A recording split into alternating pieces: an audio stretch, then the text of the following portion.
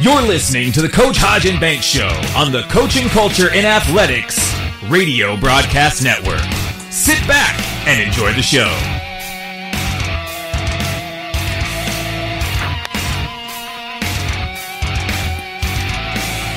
The views and opinions discussed in this podcast aren't necessarily the opinion of the host or Coach Hodge and Banks Show on the Coaching and Culture Athletics Network.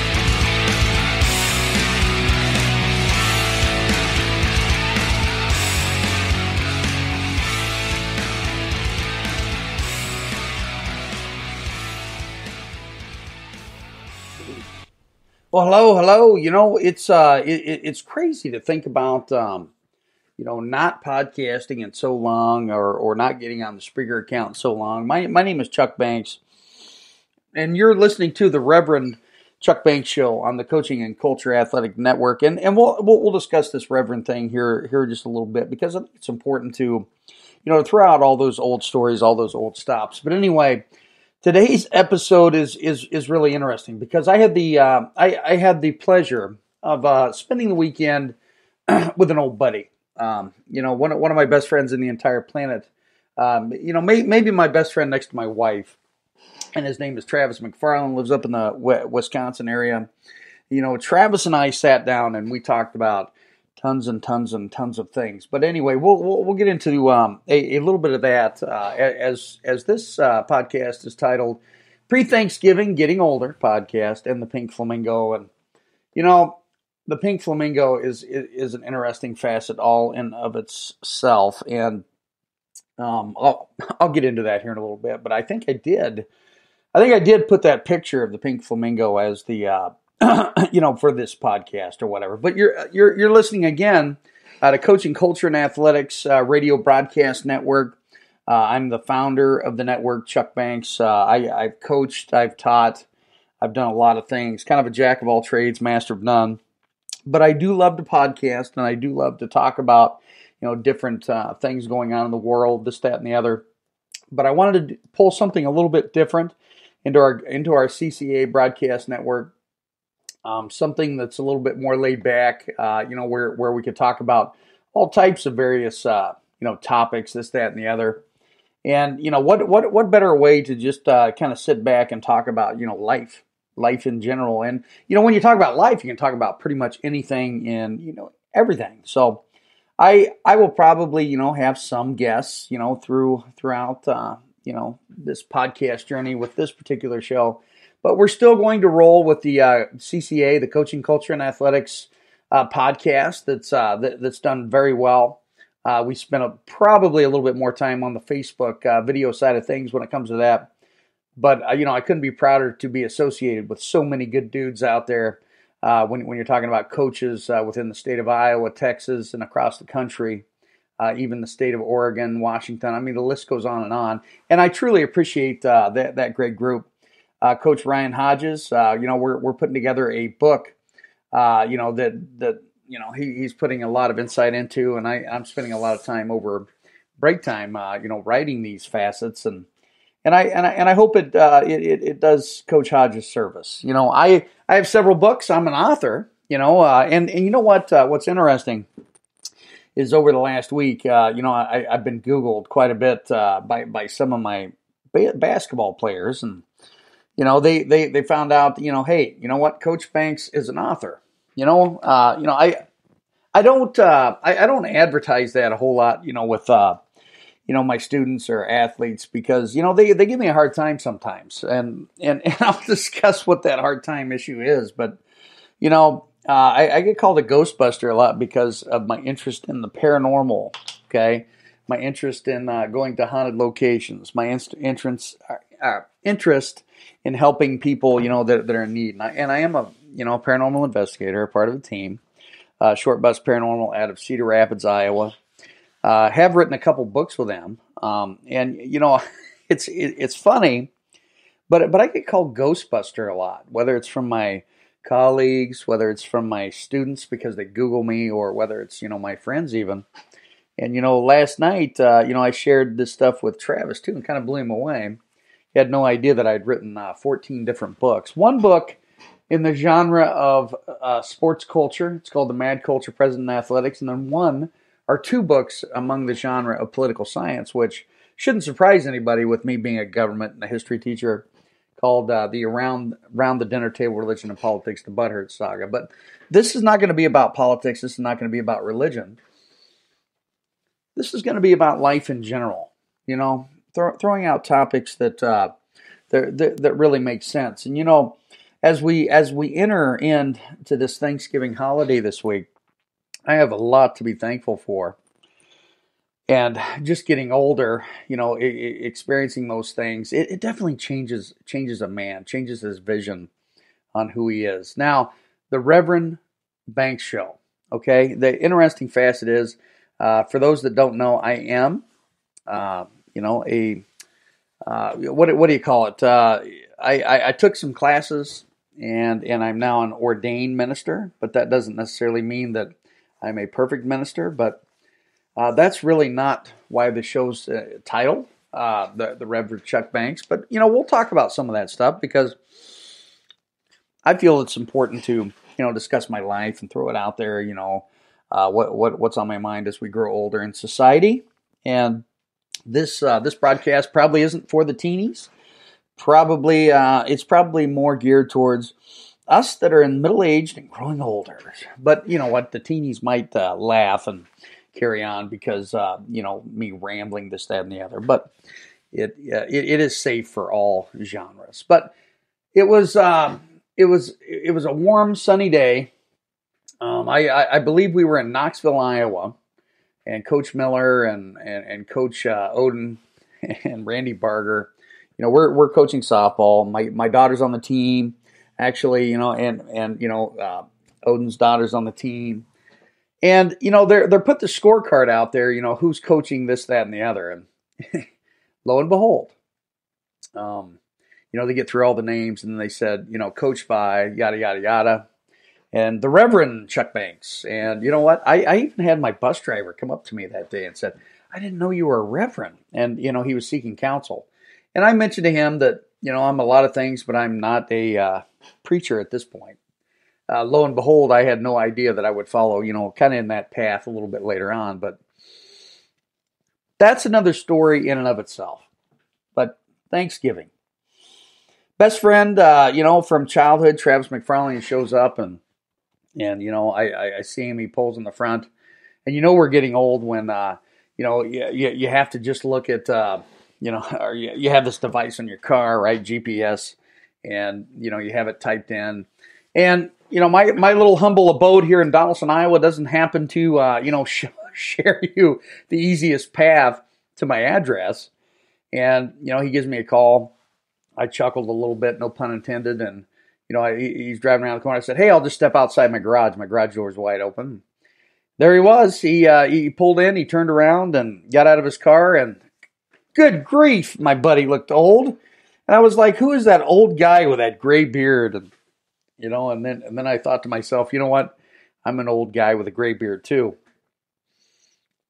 I kind of joked because Travis is a little bit older than me. 20 days. We're both September babies. We was in the same class, this, that, and the other.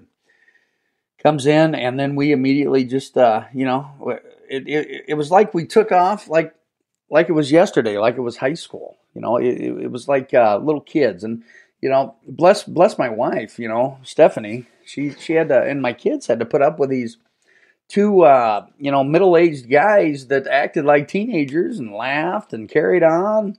But you know what? There's nothing wrong with that because that's what's exciting about life in general, is to be able to sit back, reminisce, and discuss those stories. And you know what? Some of those stories, folks, I would never share with the general public for a lot of reasons. But we had a good time, man. Yeah, there was one instance, and I'll share it because I think it's funny. Not funny that we did it, but funny looking back, and nobody's perfect, right? That's just the way it is.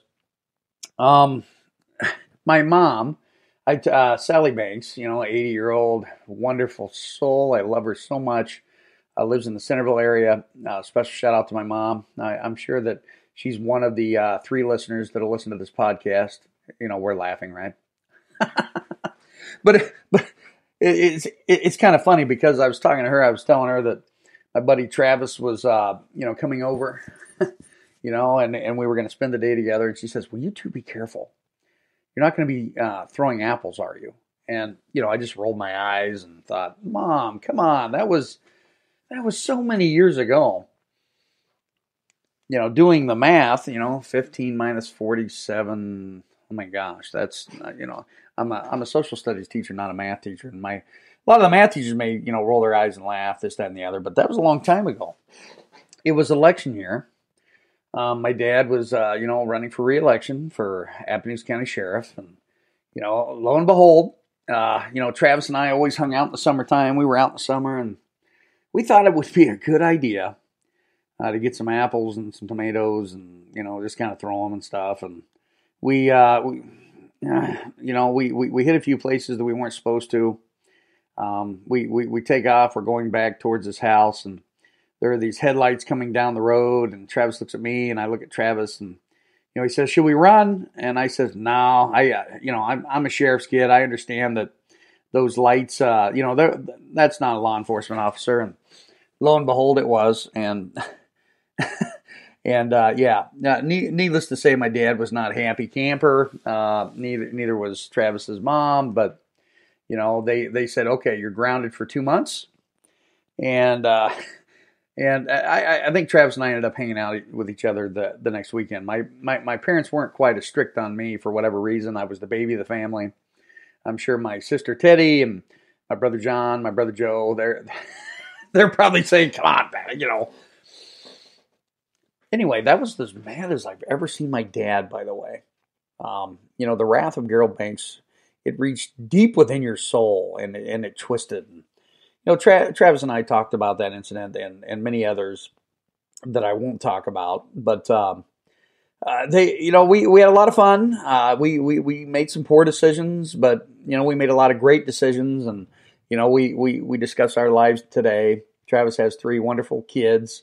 1 in college, and 2 younger. And then, I was talking about my kids, Chelsea married to Donald Archambault, grandbaby Orion. We're going to have another grandbaby Owen here any day now.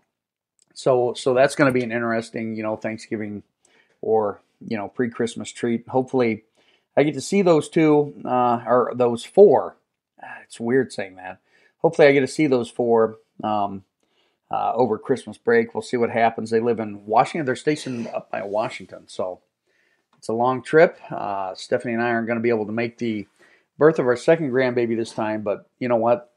We will be there in spirit. We will get lots of pictures, and we will continue to be very proud grandparents. And then my second, Peyton.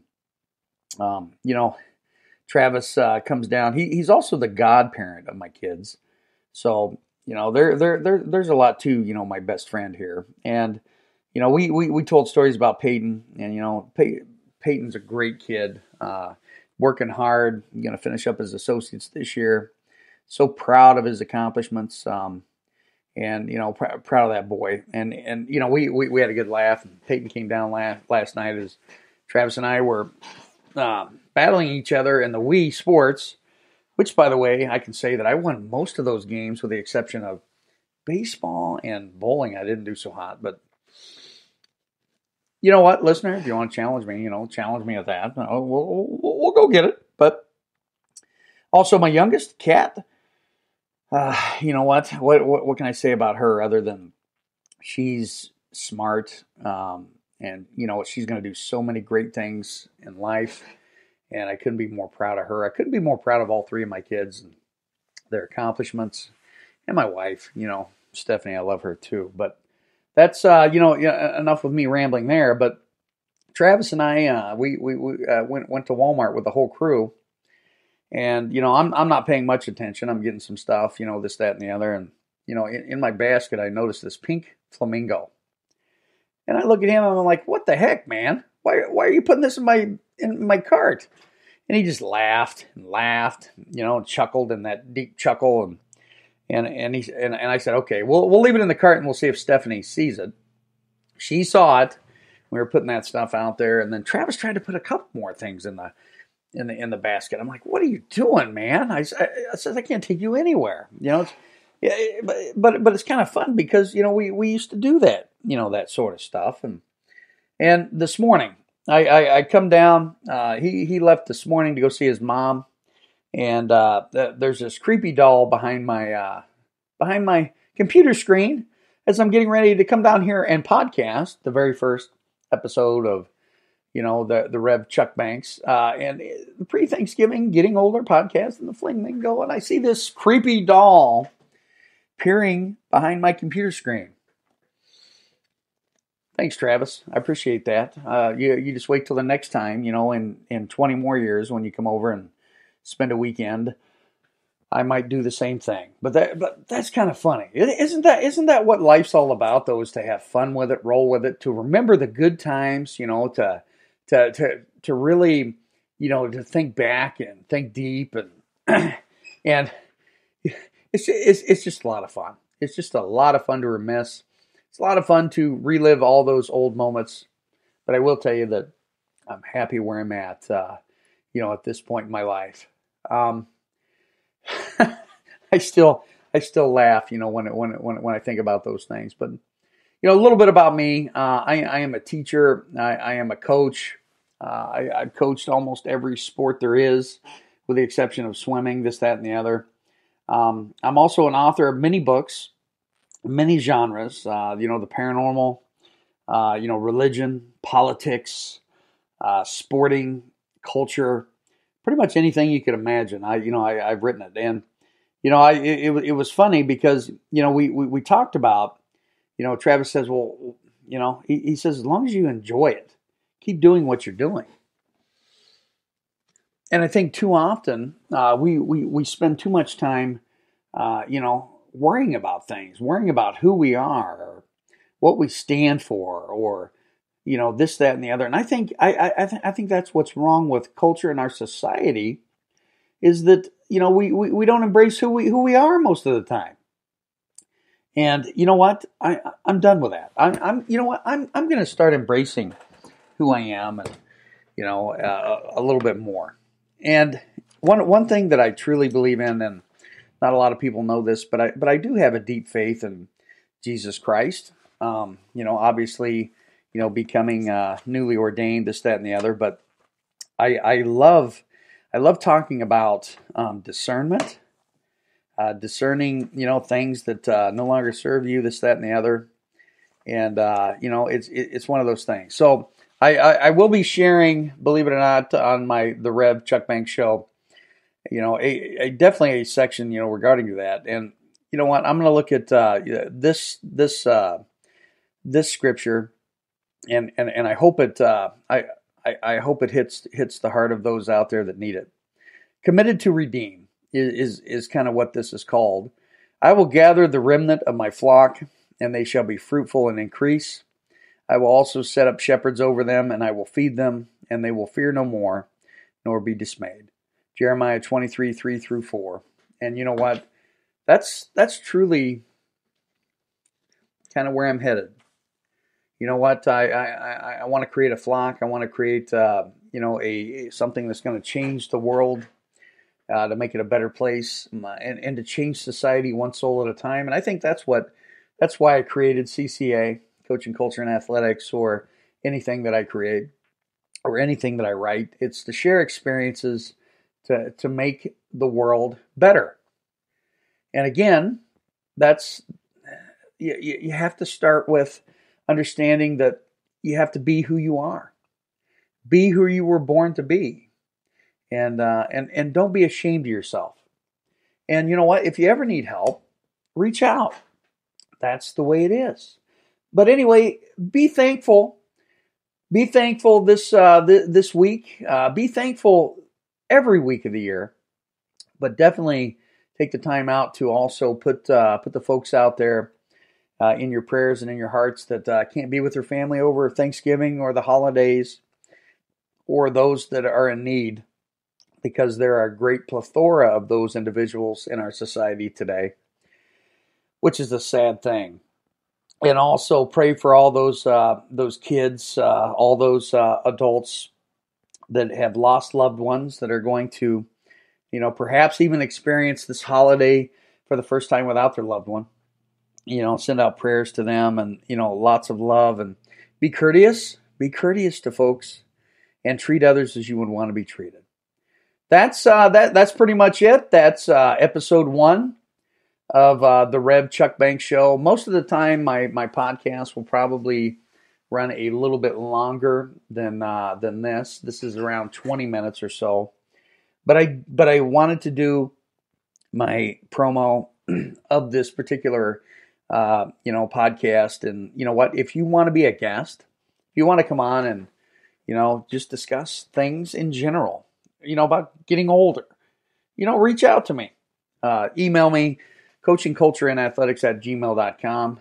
My name is Chuck Banks, and this is an affiliate of the Coaching in Culture, I can't even spit it out. Coaching Culture and Athletics podcast radio network. We'll talk to you all soon. Have a great week and a wonderful holidays. God bless.